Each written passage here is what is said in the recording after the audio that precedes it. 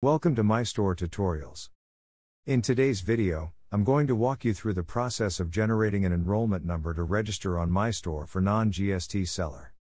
To generate an enrollment number, access GST portal, select Services on the top bar.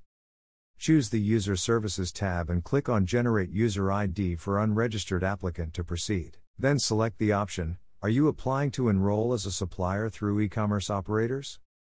To apply as a supplier to e-commerce operators, fill in the mandatory details such as the name of the seller, PAN details, email ID, mobile number, state where you want to operate, complete address,